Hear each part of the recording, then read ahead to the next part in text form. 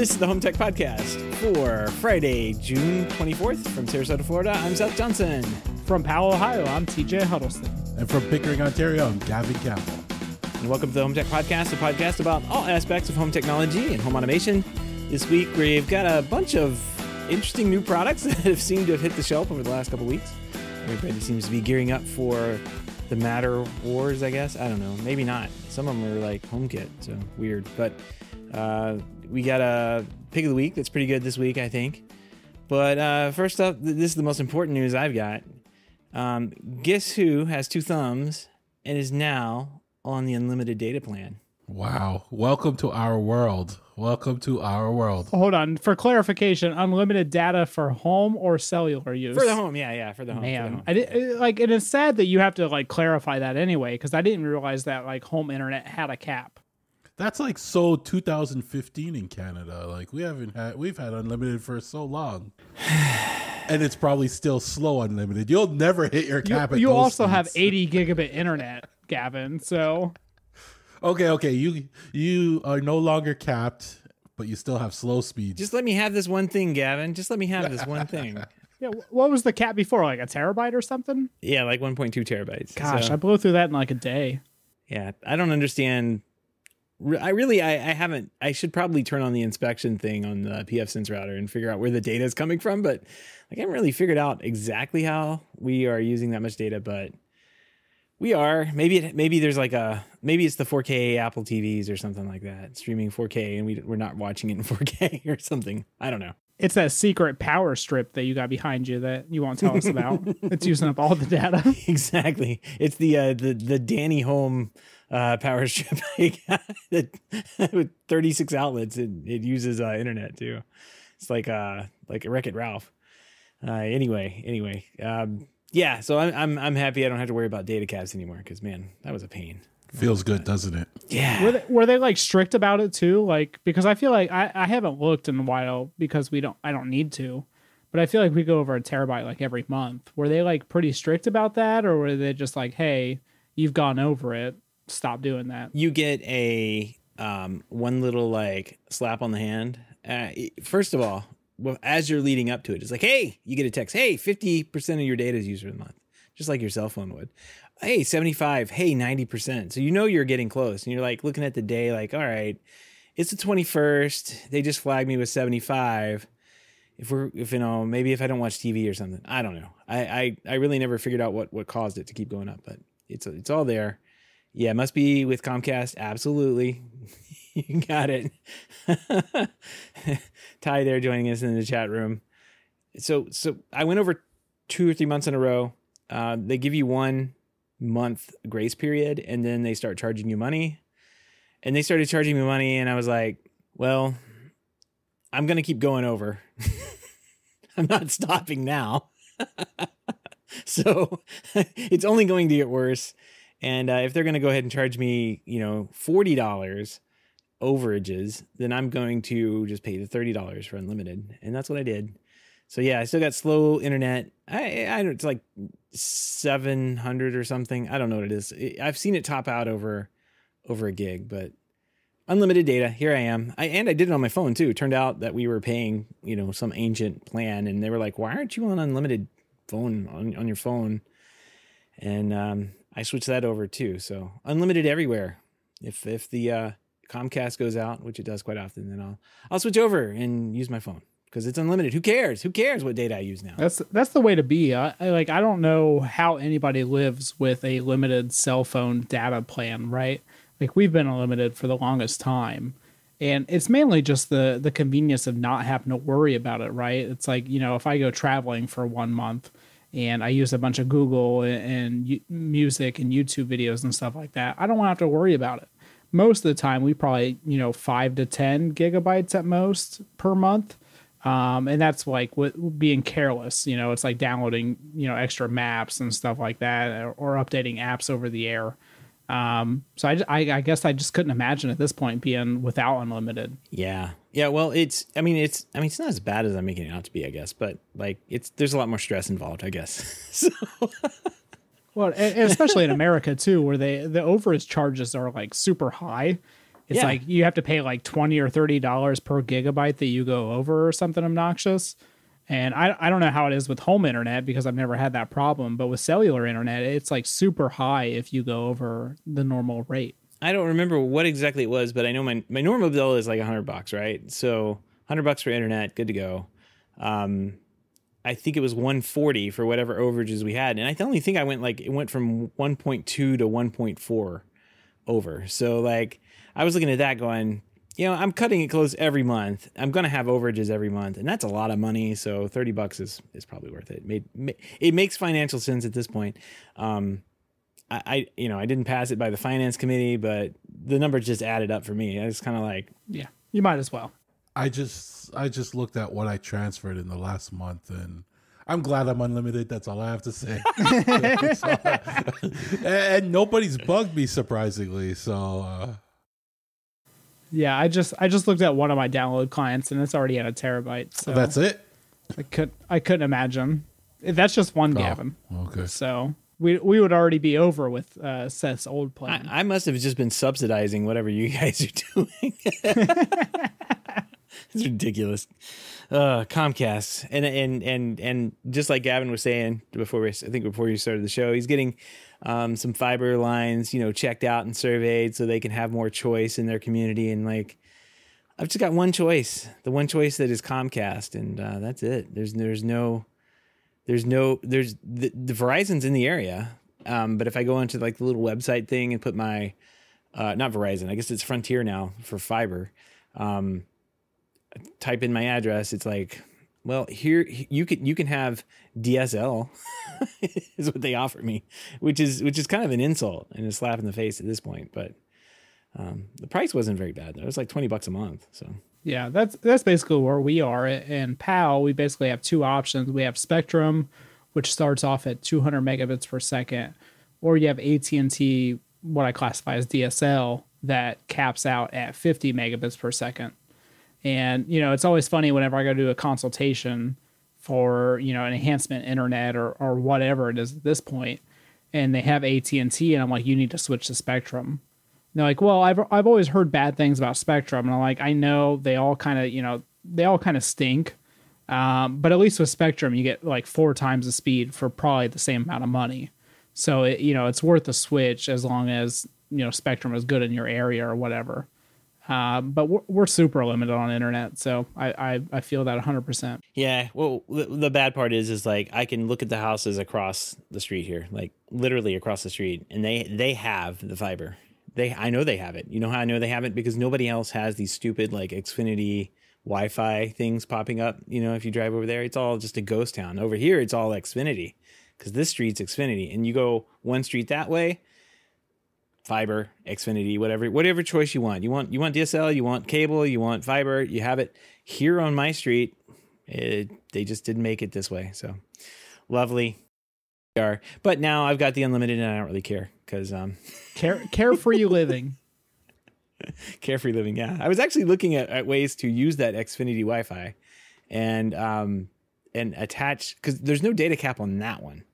So if I had used my router and then a Wi-Fi bridge to attach to one of those and log in with it, then I could just use that as like free Wi-Fi. Somebody else's, not mine, because I don't have it. I don't have one of their routers. Anyway. Well, and supposedly it doesn't affect that person's internet.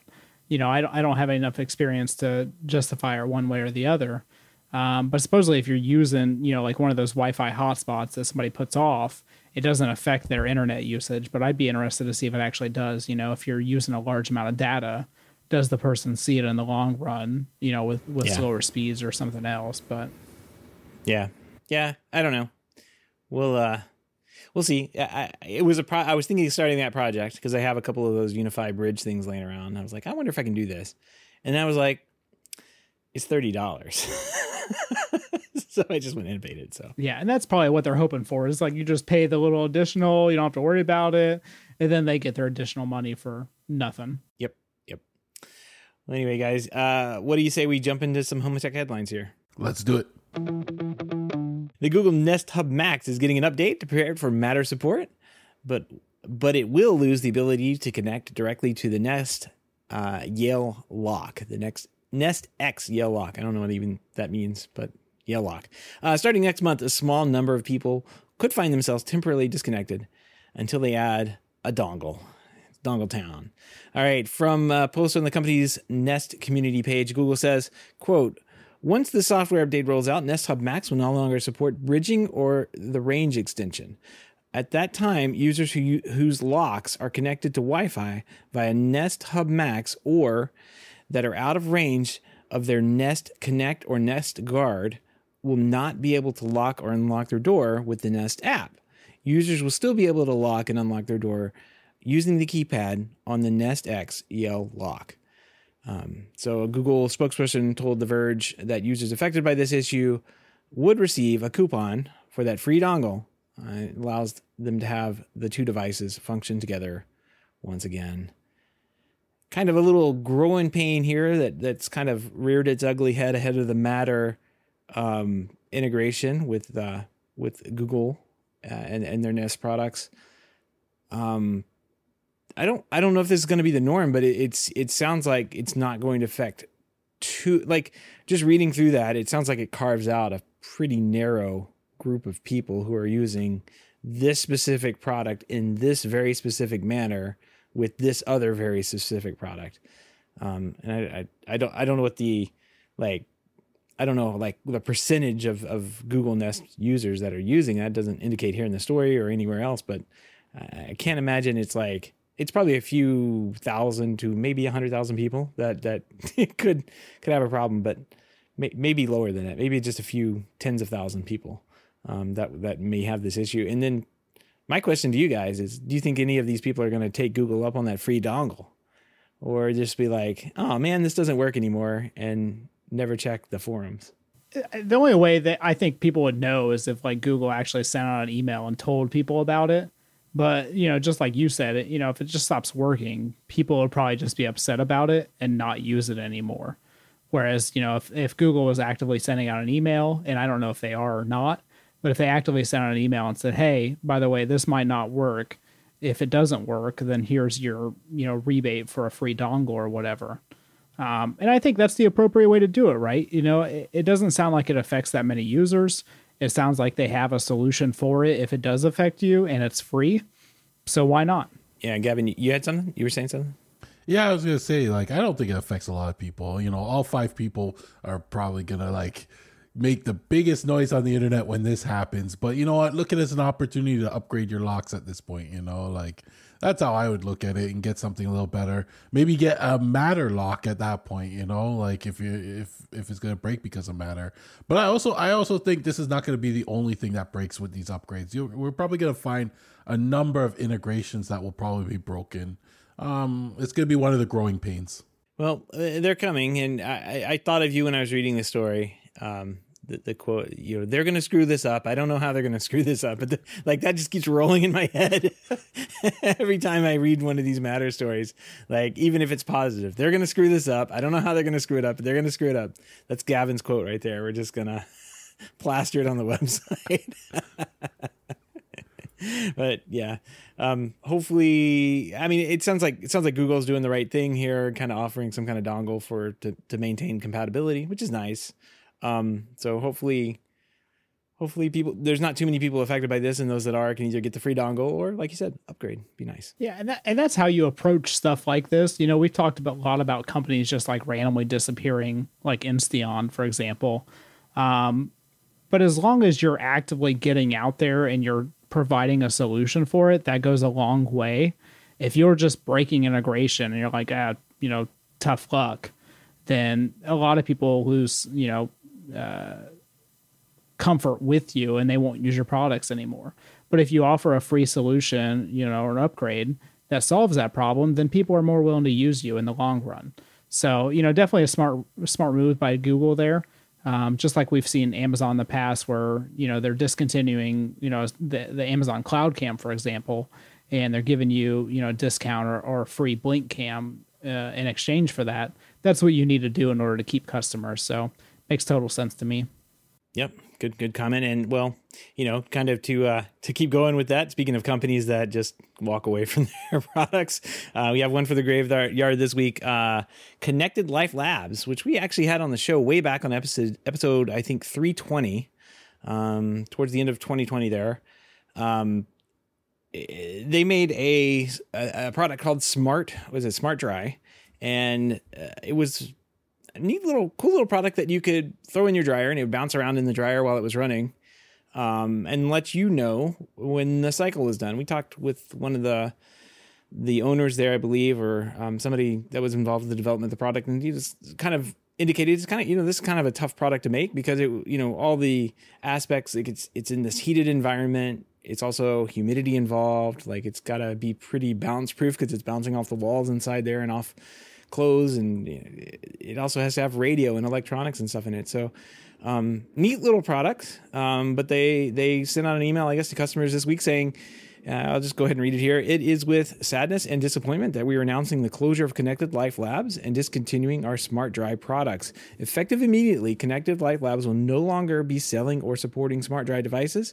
We have secured cloud operations for all existing units to remain active until September 30th, 2022, at which point the cloud services will cease operations and the product and apps will no longer be supported. We thank all of our customers and those who supported our mission to create innovative and energy-saving smart home devices along the way. Sad to see them go. They definitely had their heart in the right place, but kind of thinking back on that conversation, they were I think they were born out of a company, or they were like the owners or whoever were like more of like a sensor company, like industrial sensors and that kind of thing. And they knew how to do all this stuff. So they kind of put this product together and were selling it. So I don't know. Did either one of you guys pick up one of these Smart Dry things over the years? No, it was constantly recommended to me though. Like a number of people that did have it, or they said they loved it and it worked well. I just never pulled the trigger on one. Once again, because it was cloud connected, I didn't feel like I wanted to get involved with that. But it's sad to see another product go. Yeah, especially this one here. I mean, I did think it had some merit to that product and that design. I think you recently, Gavin, you were telling us that you figured out like a relay or something. Wasn't that like towards one of the beginning shows that we had? That was that yes. You put on your dryer. Yeah. But all it does is tell me when it's on and off. It doesn't tell me the other things that Smart Dry was doing. So Smart Dry was monitoring temperature to tell you when your clothes were, dry, and stuff like that. So I just know when my dryer is done or when it started. Smart Dry was a lot more powerful, a lot more advanced. It looked good, but again, another cloud casualty. Yeah. I mean, unfortunately, there's not a lot of stuff. I hear people bash the cloud a lot, but there's a lot of stuff you can't do without the cloud, or that the cloud makes super easy. Matter may solve some of like the provisioning things, but I doubt it. I think provisioning is still going to require a check-in and firmware updates from the cloud anyway. But it's too bad. It's too bad that the operation of this one couldn't have been localized somehow, for sure. TJ, would you have been interested in one of these products? Yeah, I'm in a small apartment. We're roughly 950 square feet, I think, and our dryer is like 20 feet from the couch that we sit on like every night. So I guess I just don't see the appeal of something that connects with a dryer or washer. I could see, in a past life where our washer and dryer was in the basement and you weren't close to it, that it might be appealing to you. But at this current time, I don't see any use for it. And upon reading this article, I thought they were just discontinuing the Smart Dry lineup. But it looks like the actual Connected Life Labs is being ended as well. So the whole company is shutting down as far as I can tell. So I guess just not enough interest in the product and not enough recurring monthly revenue to keep everything afloat. And this is a thing that I think we're going to see in the home automation space quite often. I've talked about in the past where a lot of devices are going to need to come with an expiration date or some kind of, monthly surcharge or yearly charge where you actually have to pay for services, or these companies are going to keep shutting down. And I would have to dive a little more into this to find out more. But, it would make sense to me if this company shut down just because they couldn't keep, month-to-month operations afloat for their product. But I guess I just don't see the appeal of this product for my current use case. Yeah. If you had a I can tell you keeping the servers running is it costs money a lot of times, especially some of the, like, I've made design choices and I'm like, oh, this will cost less, and then I get it fired up and running and it costs more. So I can't imagine like some of the design choices and things that you make on hardware stuff that get shipped and put out in the field, how that operates and works at scale, and what unexpected costs come up with that over time. Especially if you're selling like an IoT device, $20, $30, $50, $60, $100 a pop, like how much revenue comes out of that going back to develop new product versus pulling in equipment to piece together to make the gear that you have to sell, versus online versus advertising, online services like servers, advertising, all that's got to come out of that $100. And you're going to have to sell a ton of these things, to everybody to make that work without having that, subscription charge, which I think at the time they launched, that really wasn't, well, I know it wasn't even 2 years ago. It really wasn't talked about much. Like even now it's kind of like taboo. Like I don't want to pay another subscription. I've got subscription fatigue. I'm already canceling Netflix. Why would I want to pay $20 a year for my smart dryer thing? Well, this could be why, right? Because we're unfortunately going to see companies who didn't quite figure that out, or having to live with legacy product and things that they didn't put together, knowing how it would scale or how it would fare when sales weren't so good. Possibly. I don't know how this one is, but same thing with Insteon. Like, you can't get the product, you can't sell it, you can't keep the servers online, and they shut them down. So I am glad that they kind of let this go till the end of the year, I guess, but kind of sad to see them go, for sure. It was an innovative little product, and I wish they had called on a little bit more for more people. I really don't know what else they could have done, because TJ, you're like, I'm not really interested. Gavin and I are like, maybe, never got one. Yeah, I thought it was a cool product, never got one. So it's kind of like that's the problem there. It's kind of a niche market that would have bought something like this. I also think these smaller companies too, like you can't rely on one product. You come out with one product, especially when it's a one-time sale, but you got to keep servers running. You're burning money at that point for each one you sell. But, companies like Wise, you come out with many products. So you're selling 20 different products to one person, or, one person doesn't want the smart drive, but they get the clothesline smart drive version or something like that, right? Like, they got to expand. And if you're not expanding, I think you're just going to, fall at this point. Yeah. And I think we're getting to the point now where home automation is starting to become like a more mainstream thing. Home automation has existed for 50, 60 years, or whatever you want to call it. But we're starting to get to the point now where kind of like anybody comes out with their own connected devices. They all talk to their own hub, and then they have their own service for it. I think we're going to start seeing a lot more companies where they launch a free product or a heavily subsidized product.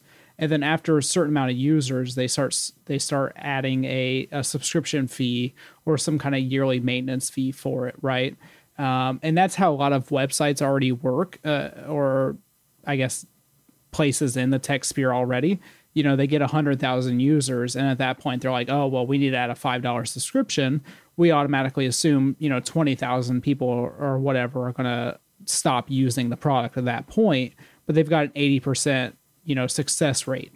And I think we're going to start seeing that with home automation companies. We've kind of seen it with, Wise. Wise in general started off as like kind of like a free thing. You didn't really need anything. And now they're like, hey, you should give us money for this. Hey, you can make it whatever price you want. And hey, it's $5 a month or whatever now in order to use these advanced features. So I think we're going to start seeing that a lot more in the home automation space. And it makes sense because it does, it takes money to run these servers. Or to do upgrades or software updates and all this stuff that nobody thinks about, right? When you turn on your light switch, you're not thinking about a software update. You're thinking about the light switch just working. But in order for it to do all the fancy stuff in the back end, you're going to need somebody working on the server side of it in order to do all that stuff. Just like we saw Insteon this past week, where they have a $40 a year subscription fee in order to use the hub now. It seems like the overall majority of that has been all right with that because they've already invested all that money into Insteon and they don't want to lose all those products and everything. But there's a large percentage of the population that just doesn't want to deal with that. And the surprise subscription that is being offered all of a sudden, they don't like, and they want to go to another free product. And you're not going to get away from that. But, unfortunately, we have to realize that support and software updates are not free. And companies have to pay money in order to maintain that stuff. And consumers are going to pay that money in the long run, whether they like it or not. Yep, that's true. And I don't know. I gotta go back to Gavin's comment. I don't think this is fair to compare the small company to something like Wise, which is ridiculously large, but also like has gotten like millions upon millions of dollars of investments, like ridiculous amounts of money. Like, yeah, if but these Wise guys started off small, and that's what you got to do. You got to get your investors. You got to, expand, right? Like Wise was at a point too when they were about to go under, and they had to find a way. You can compare them to like even Innovelli, right? They just had one product at one point, one or two products, and they had to find investors, to keep going, and they're doing well. They're doing somewhat well now, so it's good to see. let me pull up their books real quick and check you on that one. Well, they have a savior there, so they're looking a bit better than they were like probably earlier this year. Yeah, well, it's too bad to see him go. Definitely like the look of the product. I guess it's hard to pull the trigger on something like that. I don't remember exactly what it did cost, but I don't think it was very much. But like I said, niche market. It would be nice, like TJ, kind of bringing it back around to what you were talking about for like warning labels, or like you get 2 years of support out of this product guaranteed, or we're going to be around for 2 years, or something like that. It would be nice to also include like there's a local API or something that exists on this device that you can explicitly turn on for security reasons. We have it turned off, but you can turn it on and keep this thing working. But after 2 years, it's no longer guaranteed to get updates for security and whatnot, and you're on your own. I don't know. I don't know what the month or years or whatever is appropriate, but I do think that day's gotta come where there's some kind of like labeling on the package where it's easy for people to understand, like works offline, works without a cloud, if you need it to. Because it would be great if this device in particular could still work for people who are using it locally, because what's it have to do? Just report, to Home Assistant that your dryer is done and, the clothes are dry. Like those are pretty simple messages. It doesn't have to have like a constant data feed coming off the thing. So it would be nice if it could be done locally, but it gets with the architecture and the way they developed it, it can't be. So sad to see them go, but I guess we can move on to new products here. We got a whole bunch of them. Oh my gosh. We'll start off on the pro side of things. Alarm.com here. They've designed a new service for service providers. And they're rolling out solar monitoring program. This offers customers with solar edge and in-phase inverters to monitor home solar panel energy production and consumption. The solar monitoring add-on, Alarm.com subscribers can track energy data from the day, week, past month, and past 12 months. And they can monitor the property's solar data alongside the security and other energy-saving devices, and to lower power bills and reduce their environmental footprint. I think this is a pretty neat idea. I haven't really seen this take off anywhere yet, but Alarm.com is a big, giant player, and according to their statement here, the inverters they're talking about account for 90% of the inverters here in the U.S. So that's a huge market. But what I really think is this is a cool little like automation based on solar. So like you could potentially set up rules like on days that don't have great solar production. You could, raise the temperature on the thermostat a little bit to pull to use less energy. So you kind of stay off the grid a little bit more. I don't know, Gavin, what do you think about this? This sounds like a pretty good idea to me. Oh no, I'm all for solar. The only thing that I've always been hesitant about solar is what I was told that if you have to replace your roof, it's going to be a large cost added onto that because you got to get somebody come in, take off the panels, disconnect it all, then replace your roof. Then you got to get somebody come back in, put it all back on, and it's up here, it's significant cost to do that. But I like solar for the fact that like it's all good for the environment. I think we should have more and utilize it on more buildings, just to help, ease the power grid. Yep. TJ, I know you're in an apartment, but it sounds pretty cool as an Alarm.com dealer. It's something you could probably advertise to your customers. Yeah, absolutely. I mean, the more I can tie in with Alarm.com, from a business standpoint, the longer I can keep that person as a client under Alarm.com. So as a business standpoint, it makes total sense.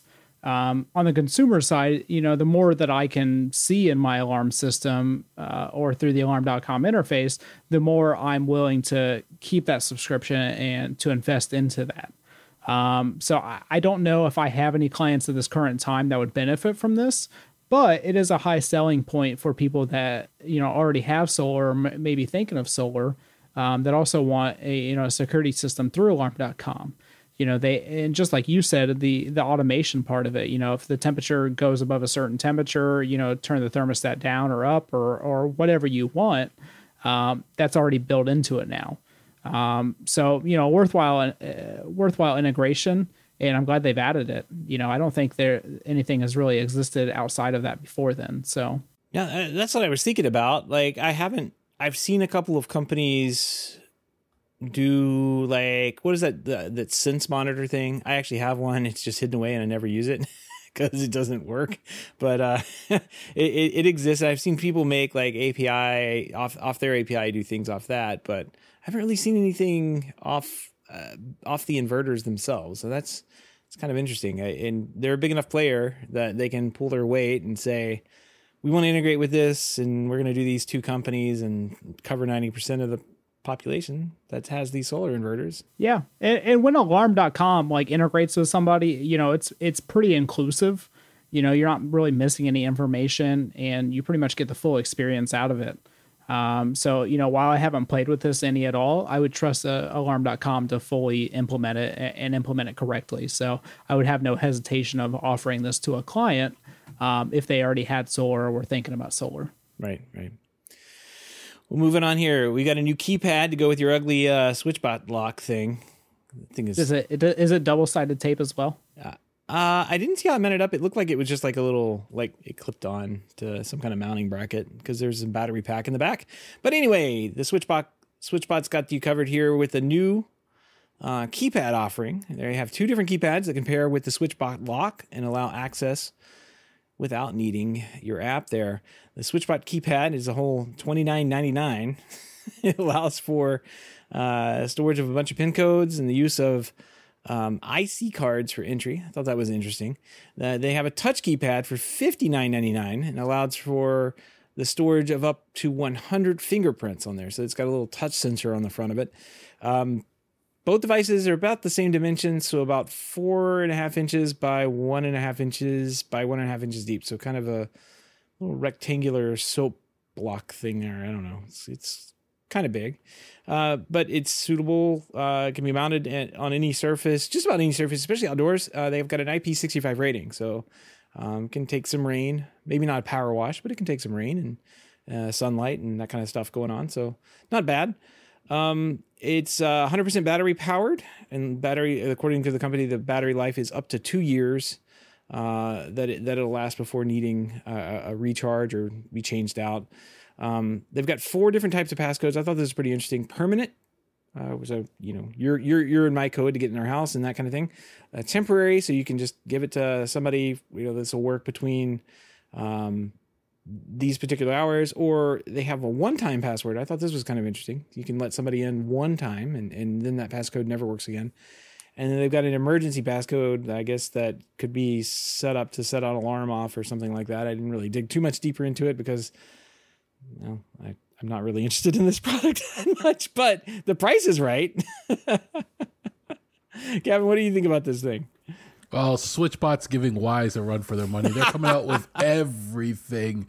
It just seems like a splurt. They're just coming out with a lot of products very quickly. And again, they're trying to diversify, trying to protect themselves, have multiple products, sell, etc., etc. The keypad and the lock only come in black, right? Where their other products come in black and white. So that's kind of weird. I thought they would offer at least a white version of it too.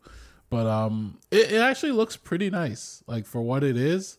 But it's Switchbot. I'm just looking to see what they offer next. It doesn't match. It doesn't match the lock. Well, no, ugly. The lock and the keypad, they come in black. But I mean, when you start looking at their other devices, their Switchbot button press or whatever they call it, the bot, that one also comes in black and white. Yeah, so, see, I thought that one only came in white, so I didn't even know it came in black. They also had this weird shoulder surfing protection. I thought this was interesting. I'll just quote off the website because it doesn't make any sense to me at all. You can input your passcode and use a combination of 20 digits with your password included somewhere in there to ensure safety and privacy. So you can just go up to a keypad and just start mashing buttons in, and as long as you get your 4-digit code in there somewhere, it works. I think that's so there's something similar with access control in the commercial space, where as long as you type the same digits in a row, it'll unlock. But if somebody's watching you, or you have some reason to think that your PIN might be compromised, you can type in random digits. And as long as you type in that series of digits in a row or whatever, it still unlocks. But if somebody's watching you, they wouldn't know exactly what your PIN is. Right. So if your PIN is 4 digits and you type in, 12 digits, they would have a higher chance of not knowing what your actual PIN is. I guess. I mean, it just seems weird. It seems like a weird security feature, but I guess it makes sense. Yeah, it's kind of like one of those things like the security systems we do with 2 gig. They have a distress code, and when you type in that distress code, it sends out police or whatever immediately. It's kind of like, I guess, the opposite of that, or a different version of that, where it's just protecting your actual PIN code. What if you type in your distress code in the middle of your random digits on accident? Ooh. Yeah. Well, you're getting detained. Sorry. I guess it's like. It's a weird, to me, that's just a weird way. I get what they're trying to accomplish, but it's kind of a weird way of doing it. Just being able to add your 4-digit PIN in the middle. Like, what if they did this on ATM machines? Like, of all places, they should do it there, right? Like, you should at least have that option, but you don't ever. I would agree with that if banks in America weren't so far behind. If they were thinking ahead, then they probably would have already implemented it. Or just done something completely different that can't be skimmed by, somebody with a little camera and a little plastic piece skimmer. It took us like 12 years to get chip and pin. So, and by that time it was already defeated. So, well, cool products, good price points. I think $30 and $60 for the touch one, which is actually pretty cool. That touch one. Just walk up, press your finger on the thing, and it lets you in. That's a great little feature there. So I'm interested to see how well the touch sensor one works. I don't think this product is aimed at me necessarily, but a lot of times when you run into like the fingerprint sensor devices, other than like an iPhone or like an Android phone, I guess, they're not that great. It's kind of just like haphazardly put together. And it's not really like security. So I'm interested to see how they actually implement that, and if it's actually like a secure method, or if you can easily bypass it with like a carrot or something. With a carrot. Carrot security. Carrot. It's got rings. Yeah, I guess so. The other thing I couldn't find out, what is an IC card?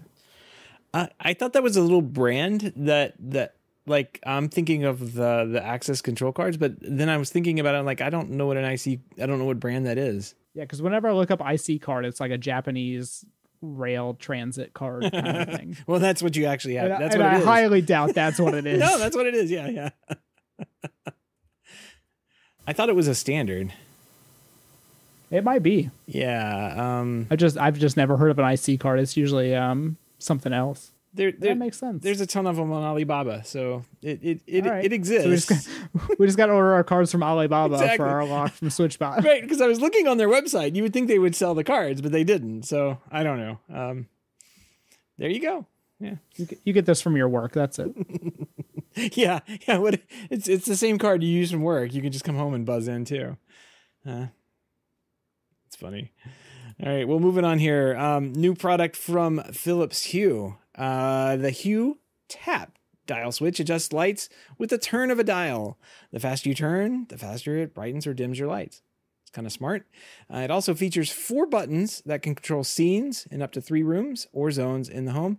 The magnetic base allows the tap dial to be used in as a remote control as well.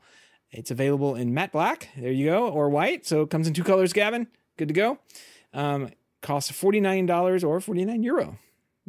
Also a very well priced device. I don't really like how it looks on a wall, but I like everything I see so far. Like it looks like a pretty good offering from Philips. TJ, what do you think about this thing? Yeah, I mean, I think it looks great. You know, I'm one of the people that unfortunately rents at this point, so we can't, exactly change out lighting fixtures or light switches and stuff like that without our landlord getting a little upset with us. So anything that kind of goes over existing stuff and we can still utilize everything as normal, I'm all about. And especially if you're in a space where Philips Hue makes sense to you, maybe you want the ambient light changes, or you just want color light changes, or you just like the smart bulbs in general. This is a way to utilize your existing light switch, but not have everybody turn off your smart bulbs. One of my issues with smart bulbs in a rented space or someplace you can't change fixtures at is that if somebody turns off the light switch for your light, then you could no longer turn it on or control it or anything like that. So the more options you give to where it doesn't, permanently disable that light switch, the better. And this goes directly over it. You can still control your Philips Hue lights or whatever you have with it. So it's a no-brainer for me. I think it's a cool product. I mean, I'm looking at the product itself, and I think there's a lot of things I can see doing with this. I don't know if Philips Hue opens up to that, but if some, Alibaba store wants to make a knockoff, I'm all for it. Just make it Z-Wave and we're good, right? But like turning the dial, like imagine mapping that to like the audio in the room. So you can adjust the audio in your room based using the dial. That would be cool. Or you can open and close your blinds using the dial. That would be cool. And it's still got the 4 buttons that you can use for the lights and stuff. I think it's innovative. It's things like these that like I like to see. Yep. I definitely like it. It's innovative. I'm thinking about like the Philips Hue I have. I only have like 1 light bulb in the house, and we use it for parties, like Halloween parties when we decorate the house to kind of move different colors lights into different rooms. When this would work well if I was using that as like every day, but for the most part, it just turns on. It turns yellow because it's the dining area. It's a chandelier or whatever. It just turns yellow like it's supposed to be, and then turns off. And I don't ever actually use anything Philips until holiday time. I want to change the color. Yeah, and I think just like the previous iteration, they had one that was just a dial on it.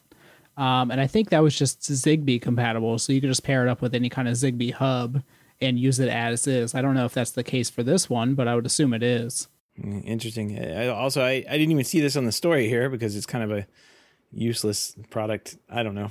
There's an indoor-outdoor Hue Go portable table lamp for $160 that you can take outside. It lasts 48 hours before needing recharge, and a button lets you cycle through preset light scenes to match your needs.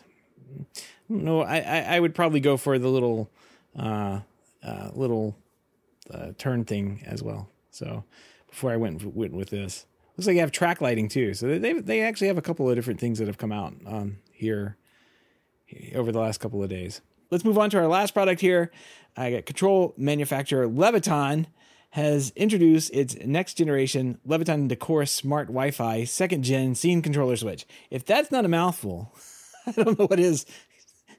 This is here we go again with these new smart Wi-Fi things from Leviton. All right, the new device consists of a keypad with 4 buttons, 3 user customizable buttons to control room scenes or whole house lighting activities, and the 4th button is a built-in smart switch to control general purpose lighting, according to Leviton. It's ideal for entryways, bedrooms, kitchens, and Leviton suggests the new Wi-Fi scene controller is designed to help homeowners create a wireless home lighting control system without complex programming. The product introduction comes shortly after the company announced those no neutral dimmer switch and Wi-Fi bridge products a couple of weeks back that we couldn't figure out how they worked. They've got a bunch of little features here. One of the things that I thought was pretty interesting is that the scene buttons that are on this device can actually be used with Apple HomeKit. So you can bring those in and execute actual HomeKit automations and HomeKit scenes off of them, as well as doing normal home automation stuff off of them as well. And you can also engrave them. So it has a little app. There's a little picture that shows the programming on the app, and there's actually a button in the app that says order engraved buttons, so you can order buttons for them. So I thought that was pretty cool. I don't see any price here, but it wasn't very expensive. I did go to their website and look it up. But it seems like a pretty good product. Gavin, what do you think about this thing? Oh, this is kind of cool. It looks cool. I like how you can get customized like that. Like that just adds a little extra to it.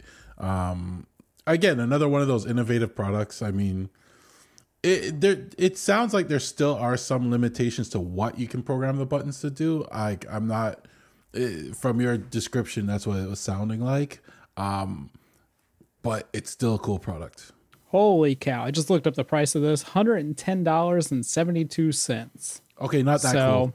You know, it's an approaching on professional home automation and lighting products. But at this point, I think it pretty much is like a professional, lighting control product. Yeah, I think you would get there with that. Yeah. Yeah, I mean, I don't see, one of the few steps left before, I think home automation becomes a really big part in everybody's life is kind of these simple products like this. It's not that hard to switch out a light switch to something that you can control with your phone, right?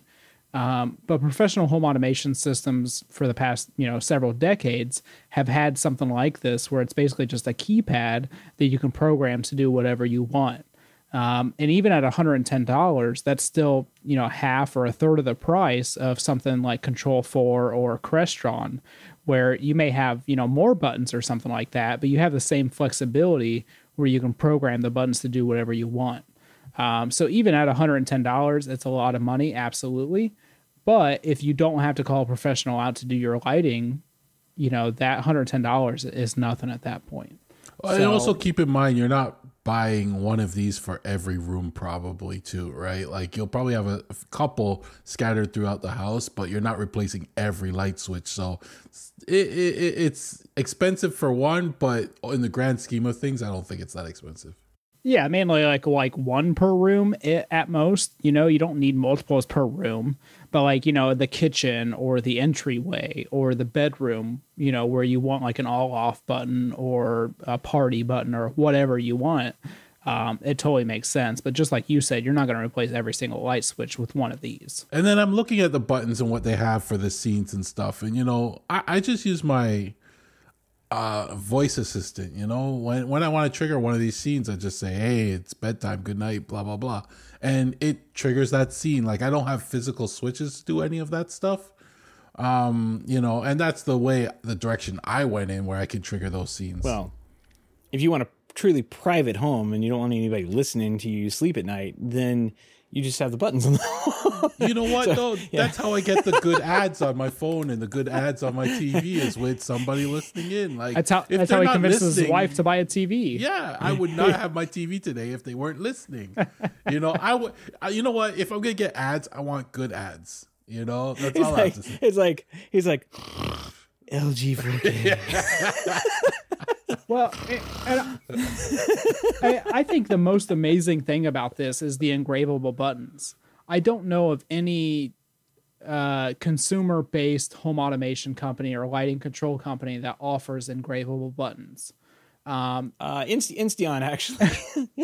All right, well, not anymore. But that's a luxury that the professional home automation space has had for decades now that nobody really thinks about. Whenever you create a lighting control in Crestron, for example, you can automatically have those buttons made out, and you basically just send an email out or whatever it's attached to, and they'll ship you the new buttons in a couple of weeks.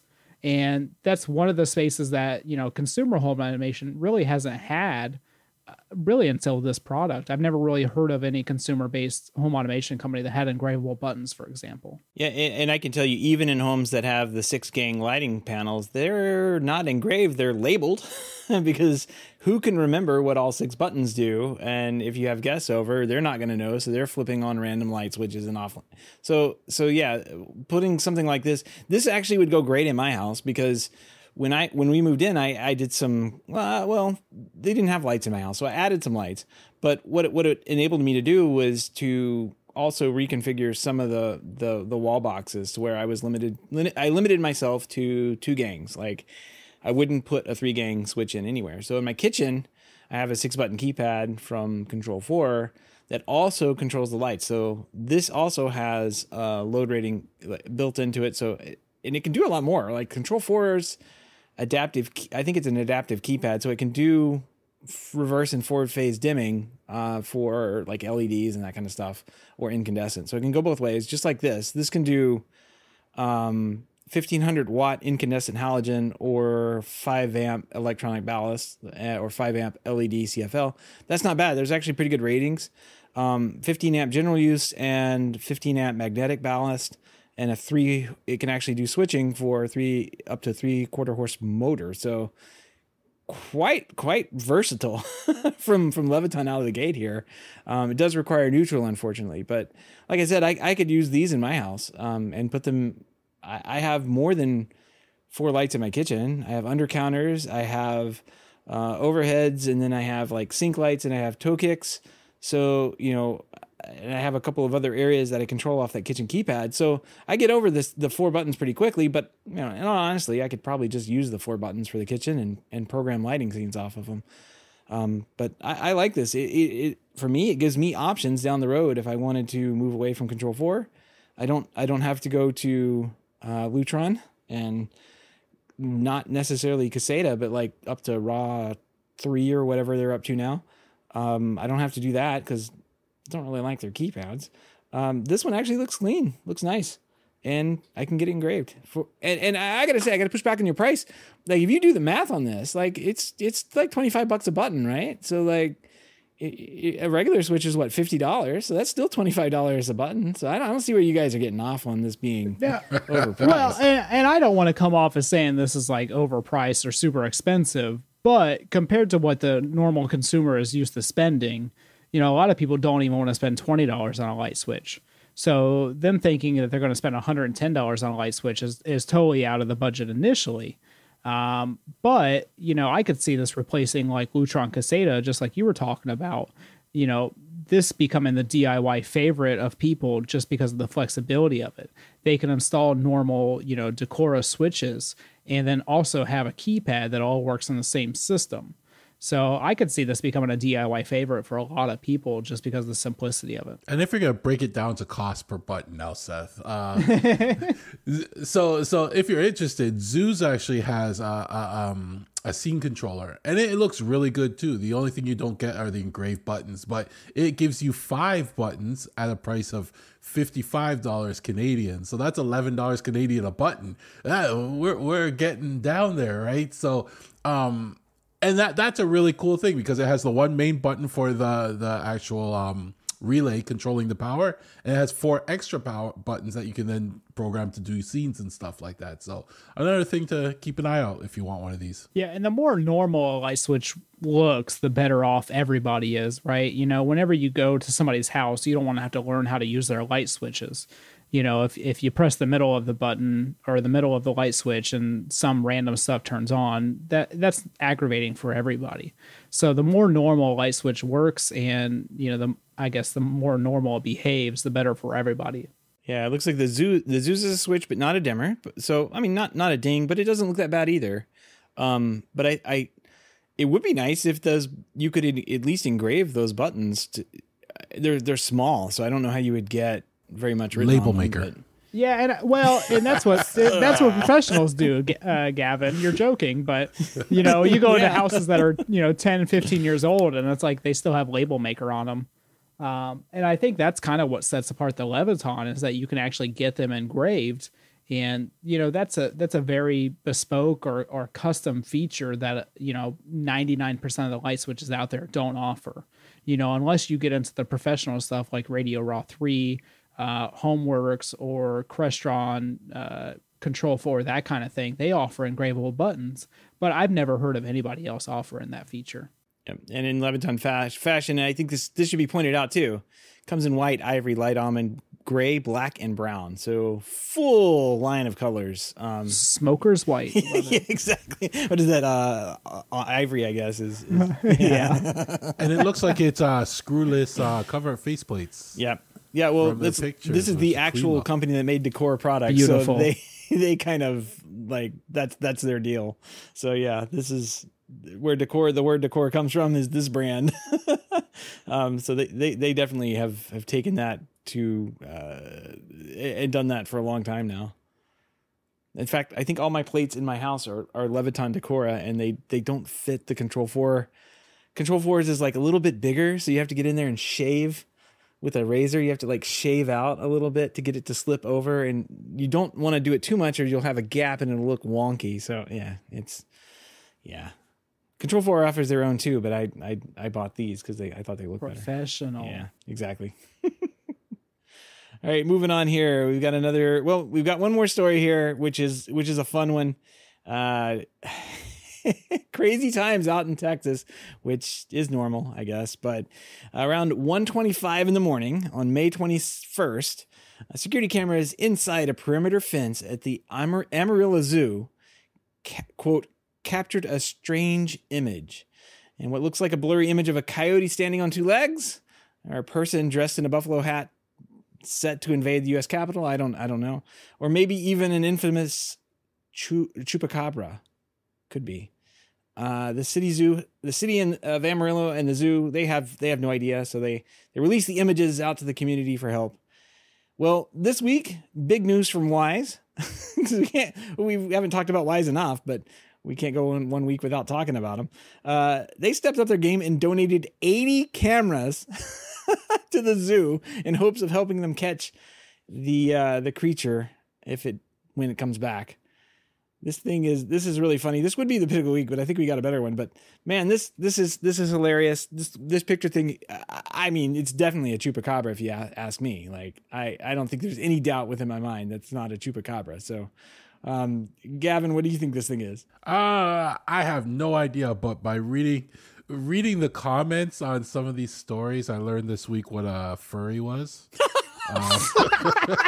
That's all I have to say, because that's what some people are pointing out. Oh, you sweet summer child. Man, the things you know what? Sometimes I go to these stories just to read the comments. I don't even care about the stories. It's the comments where you learn a lot of real life things. Okay. We all learned something today. That is a turn I was not expecting. So I'm glad this article can educate you on the things that people are interested in, Gavin. I don't know. Hey, I had to learn. Oh my gosh! All right, TJ. I assume you know what a furry is, but what do you? You know, I do. Unfortunately, and I don't have anything to top that. But I think Gavin was saying earlier. Imagine once they get the monthly bill for all these cameras. Well, they can make up their money by having like a furry convention or something at the zoo. Oh Oh man. This was in Texas. Isn't it kind of hot for furries down there, though? It's not hot for anything. So if we're talking $1.25 per camera, which is the current rate for Wise camera subscription, times 80 cameras, that's $100 a month. That's a lot of money for Wise. Yeah, that's a lot for Wise. No wonder they gave it to them free. I'm gonna keep those servers on until they find this thing. Oh man, it's too good. I don't know. Go over. We'll put a link in we'll put a link over there in the show notes and go check this out. It's a weird picture. I'll give them that. But I thought it was a chupacabra for sure. But nope, could be a furry. Oh my God. It looks relatively small though. It'd have to be like a child, you know. It doesn't look like an adult at least. Well, I couldn't figure out any scale to it. Like it just looks like it's like halfway up the security fence. I don't know how tall a security fence is, but I would think like 10 to 12 feet. I don't know. Who knows? One of the things I have a couple of cameras I put up around the house, and while we were out there in Scotland, we were visiting fairy glens and fairy gardens and all sorts of fun stuff that they have out there for my daughter. And I looked in, and there was a bug, a giant Florida bug that flew in front of the camera one night, and it picked up on the motion detection. So when I was watching things, I was like, "Oh, look at that thing!" You couldn't tell it was a bug; it just looked like a thing. So I told her it was a fairy. There's a fairy visiting our house, and she was really excited about that. So. This does not look like a fairy, though. This looks like it could be a furry. Furry fairy. Furry fairy. I don't know. Could be. It's like a letter difference there.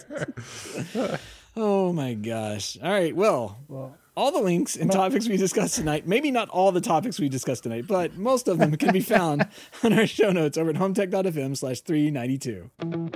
All right. A few weeks ago, we reached out and asked everyone to write in and let us know if they had any old tech still sitting around and working in the home. And we had somebody reach out to us. Peter in Sweden wrote in, our cinema, we still use an iPod Touch from 2007 to control HVAC and lights. I used it as an iPod for 2 to 3 years before I bought my first iPhone.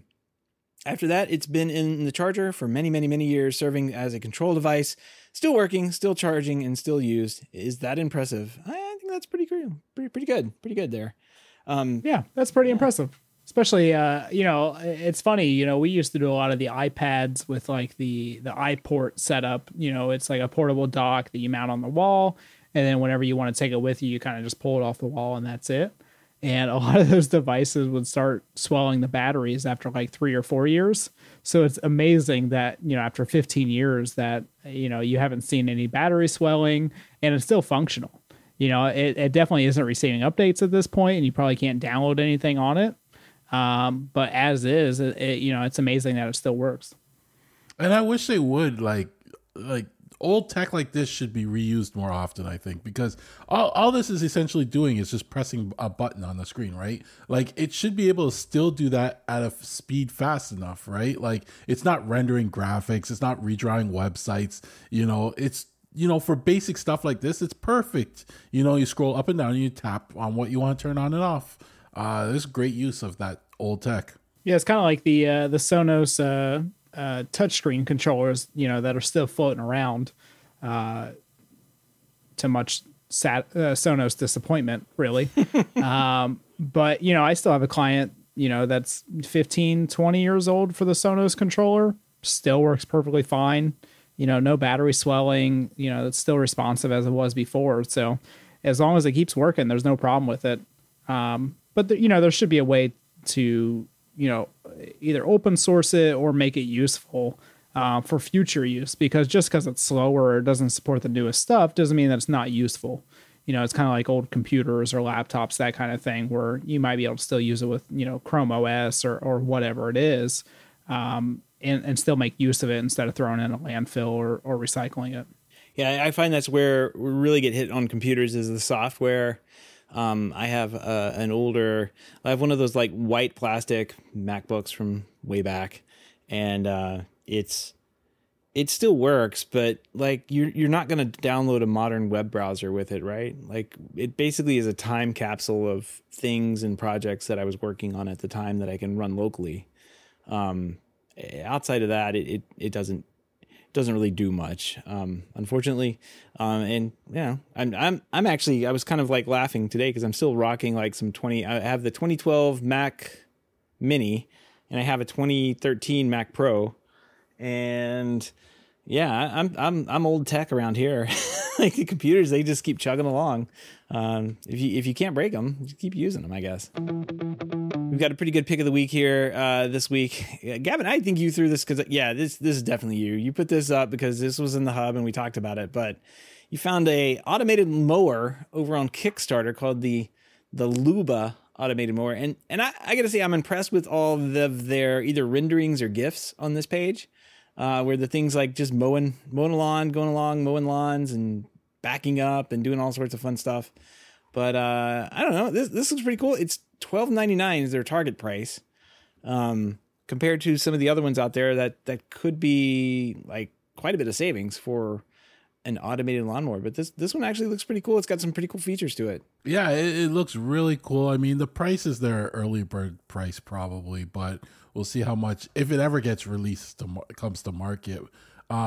This is just one of the things. Every time I finish cutting my lawn, I seem to Google, the latest tech in automated lawn mowers for some reason. Why could that be?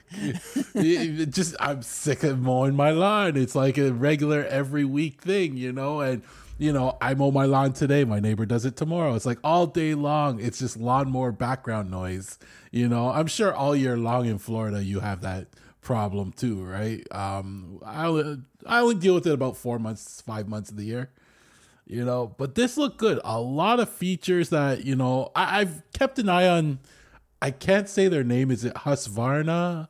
Something like that. Husqvarna or something like that. Yeah, I've been watching them. They're a little more expensive up here. They were like $3,000 to $4,000, but they seem to be like the Roomba of the lawnmower at the time. They were like coming out big and strong, and there were some limitations when I last looked at them. I'm sure they've overcome them by now. One of the things I found really cool was when I posted this in the hub, the number of people in the hub that actually said they see them out there in real life. Who was it that took a picture out their window and showed us one of them, or not these ones, but one of the automated mowers just across the street cutting the lawn. Somebody mentioned it at an airport. They see multiple of them out there cutting the lawn. It was amazing to see how many people just saw them out there just doing their thing, so it's becoming a regular thing. And maybe one day I will have one of these and no longer have to worry about cutting my lawn. Yeah. And it looks like the MSRP is like $2,500, which is not bad. If you buy a decent size, like riding lawnmower, or even a fancy push lawnmower, you start to get into the many thousands of dollars. So something that can mow your grass over, several days where you don't have to interfere with it, is worth $2,500. Even if you get it at that early backer price of $1,200 or $1,300, it's definitely worth it at that point. I don't know if I'm at the point where I would just trust it going out on its own and doing its own thing, but I'm at the point where I would pull up a chair and have a drink and watch it do its thing, and I'd be good with that for $2,500. Yeah, it's kind of like the one I passed the other day. I was leaving a client's house, and luckily it was like, a relatively secluded neighborhood, but one of these robot lawnmowers was actually on the road. It looked like it had gone off the curb and was just sitting like right on the edge of the curb. And, me driving past, I really just wanted to like pick it up and put it back in the yard, but I kind of just drove past it. But you kind of need those smart features, kind of like what this is advertising, like the geofencing and the no-go zones and that kind of thing, in order to make sure it doesn't, just wander out in the street and get ran over or, stolen, depending on where you are. Yeah. Yeah. I don't know if this is hardy enough to take care of a Florida lawn. Like it would need to just keep doing its thing like 24/7. I don't know. I think it's too slow. I think the grass would overgrow. It would grow around it and just take it over. Yeah, depending on how loud it is, though, you could do 24/7 mowing. Yeah, get a couple of them and put them out there. Well, I can buy them right now for like 40% off, so I get 2 of them. And then one in the front yard, one in the backyard. Maybe can keep up with the lawn during the summer. During the winter, everything's dead. It turns brown, and you don't have to worry about it. But yeah, this actually, one of the cool features this has is this little local, like they call it an RTK module, and it's basically like a local not GPS, but like a local sensor that it can kind of triangulate and figure out where it is comparatively speaking in the yard, and get a lot more accurate within your yard. So I think that's a pretty good idea.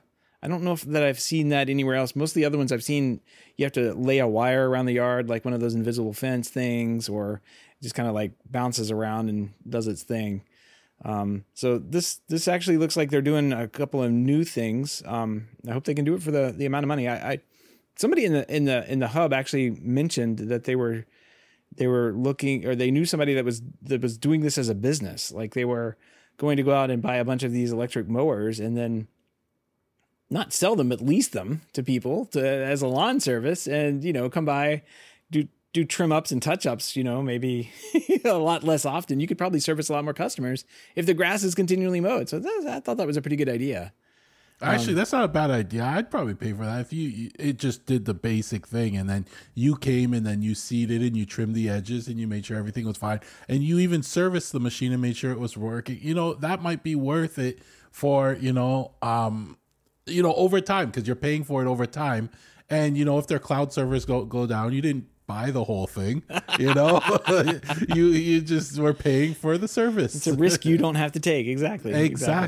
Yeah, and that's one thing I thought about immediately as soon as I saw this was some kind of rental or some kind of, I guess, leasing situation where maybe you don't want to invest the $2,500 it costs or whatever, but there would be a company, just like there is now, where they come out and cut your grass and everything.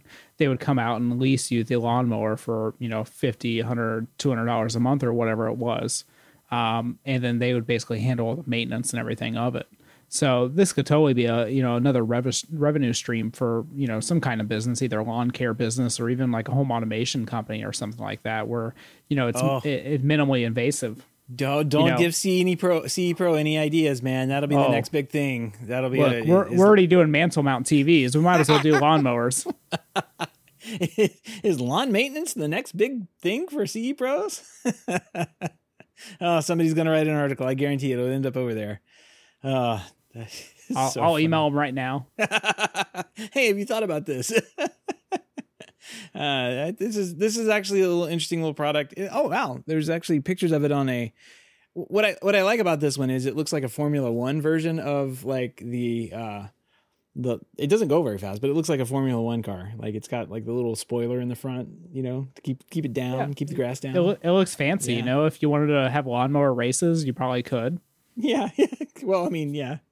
We'll have to see what happens with these. I am definitely interested in a robot mower to take care of my grass. I just don't think that.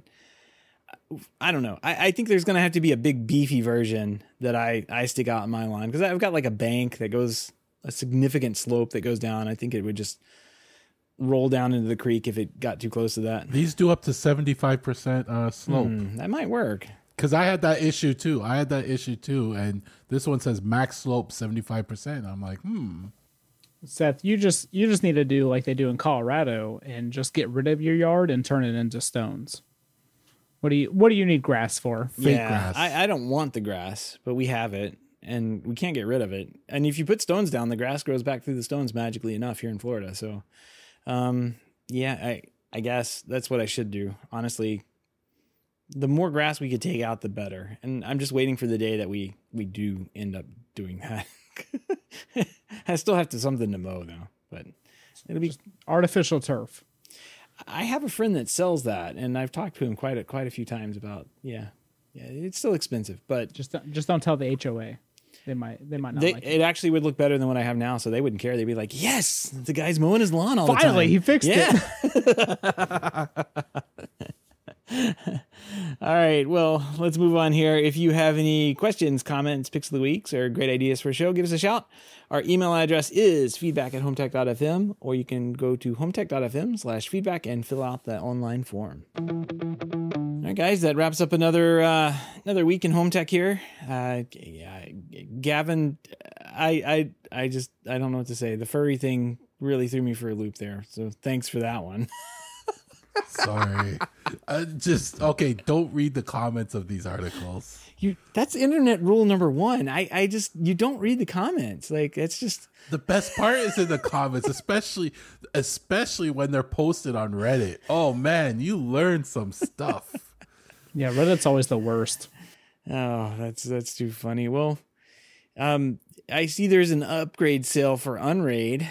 Oh yeah.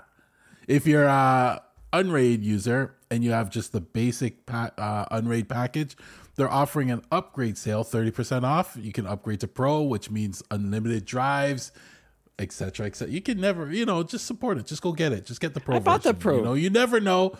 You never know when you're going to throw 20 more drives into your Unraid server. At least you'll be ready for it. So there's always a reason to spend money on servers and hard drives. So we found it this week. Yes. And yeah, it's not a bad deal, actually. I think Seth over there has unlimited budget for servers, so you might as well just tack this on. I don't have. I mean, I have unlimited servers, so to speak, but I don't have unlimited budget to fix them.